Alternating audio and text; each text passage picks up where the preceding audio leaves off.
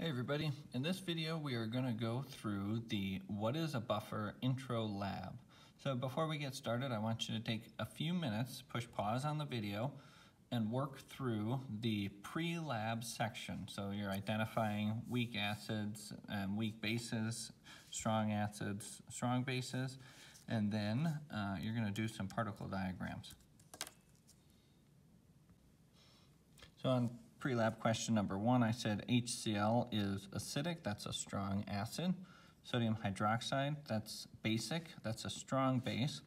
This is acetic acid, HC2H3O2, that's acidic, that's a weak acid. This last one was a bit tricky.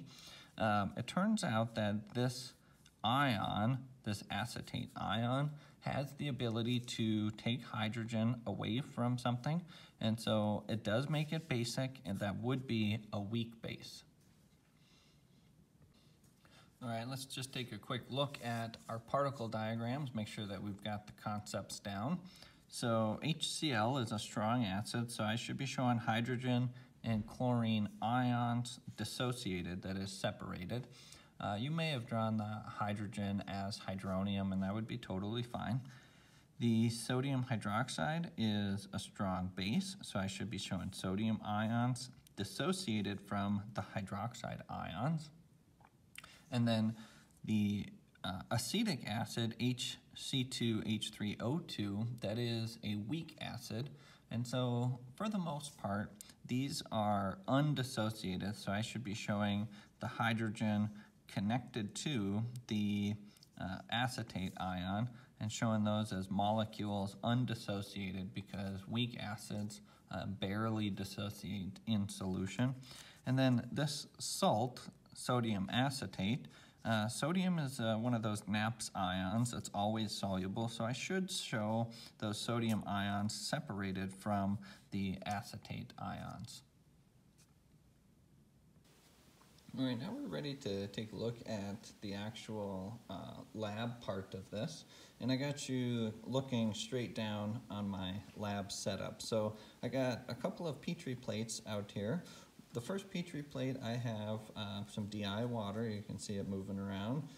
20 milliliters along with 5 drops of universal indicator. The universal indicator, by the way, it changes color.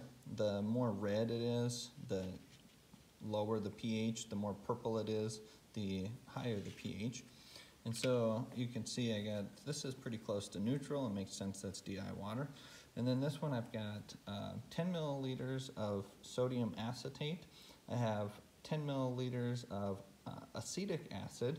And then I've got 5 drops of that universal indicator. And what we want to find out is how much hydrochloric acid, I've got my hydrochloric acid solution here, how much hydrochloric acid does it take to get a color change? And so I'm going to go ahead and count my drops. That's 1, start with 2 drops of hydrochloric acid. Let's stir that up. And sure enough, that's a pretty dramatic color change right there. So that definitely has gone acidic now.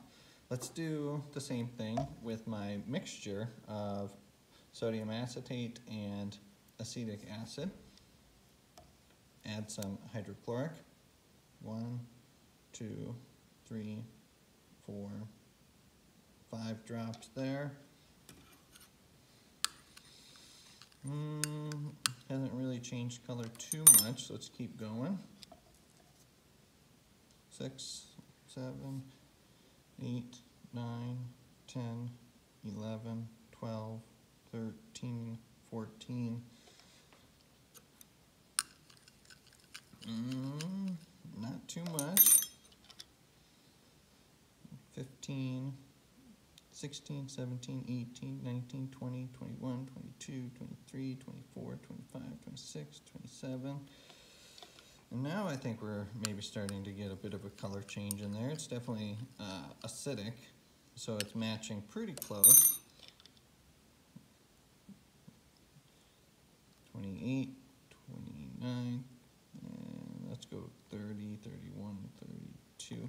The point is that This mixture has done a good job of resisting a change in pH. So even though I'm adding hydrochloric acid, it's not changing pH too much. All right, so I got 2 new Petri plates, and I've set them up again with 20 milliliters of deionized water with 5 drops of that universal indicator in the first one. And then I got my mixture of sodium acetate and acetic acid with the indicator in the second one. This time we're gonna do just a little bit different. We're gonna add sodium hydroxide instead, and we're gonna see how does changing or adding sodium hydroxide affect the pH. When we increase the pH, we should expect to see a purple color on this indicator. So let's see how much sodium hydroxide is required to increase the pH to above 10. So 1, 2 drops. Let's give that a stir. And sure enough, 2 drops did it. Let's try our mixture. 1, 2, let's give it a stir.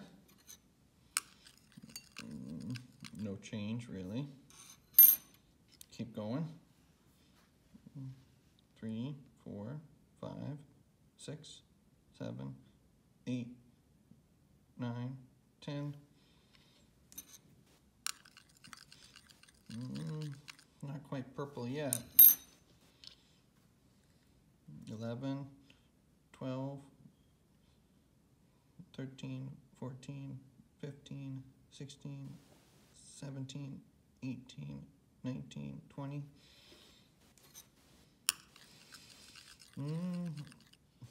Not quite yet. 21, 22, 23, 24, 25, 26, 27, 28, 29, 30, 31, 32, 33, 34, 35, 36. So let's see if that's it. Not quite. 37, 38, 39, 40. Nope. Keep going. 41, 42, 43, 44, 45, 46, 47, 48, 49, 50, 51, 52, 53. And there's a color change. So we were up to about 53 drops of sodium hydroxide to get that mixture to change to a basic pH. So let's use our data that we collected and answer this question. What does a buffer consist of and what does it do? So first of all, a buffer is a mixture of a weak acid and its conjugate base.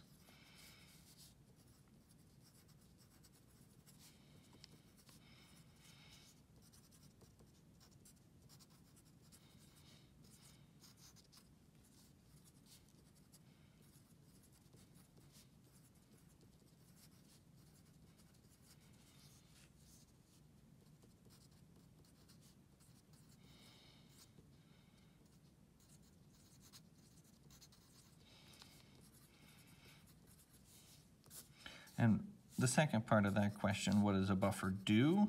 Well, a buffer resists changes in pH.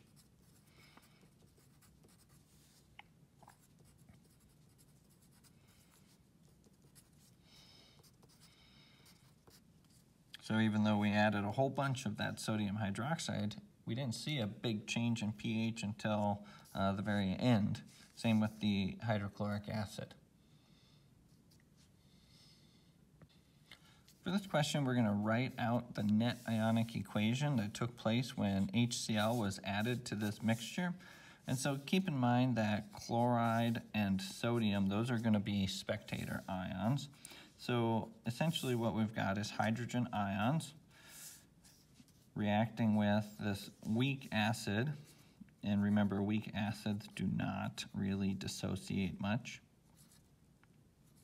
So I show it all together, and we've got this acetate ion. Now, which piece of the buffer reacted with the HCl? Well, this is not going to take an extra hydrogen, but this conjugate base, it can take an extra hydrogen. So this hydrogen reacts with that conjugate base, and what do you end up with? You end up with HC2, H3O2, and this is essentially not involved in this acid neutralization process. So really, your net ionic equation is the hydrogen from the acid reacts with the acetate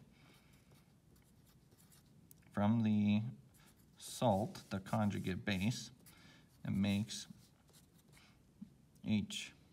this weak acid. And this is something that occurs in equilibrium, so it goes both ways.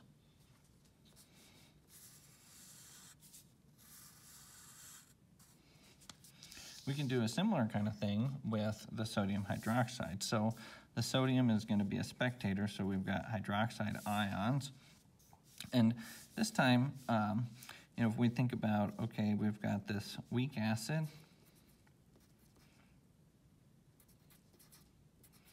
and we've got this conjugate base.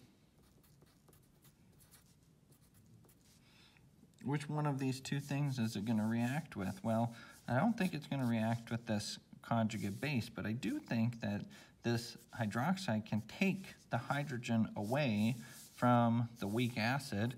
We can get then water and acetate ion.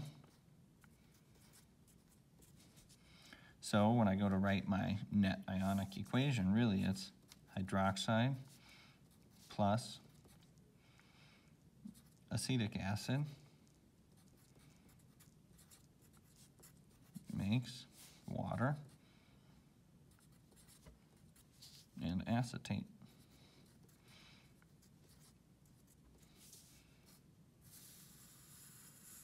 And this is also equilibrium. So this is how buffers work. The conjugate base part of the buffer can neutralize hydrogen ions to form this weak acid. The weak acid part of the mixture can neutralize hydroxide ions to make water and that conjugate base. So now we want to take a look at some particle diagrams. It's helpful for us to think about what's happening on the particle level. And so pause the video right here and then draw your buffer. I want to see the mixture with 5 species of the weak acid and 5 species of that acetate ion conjugate base. So this is my drawing. I used a hexagon to represent that acetate, and then the weak acid has hydrogen attached to it. The free acetate ions are shown there.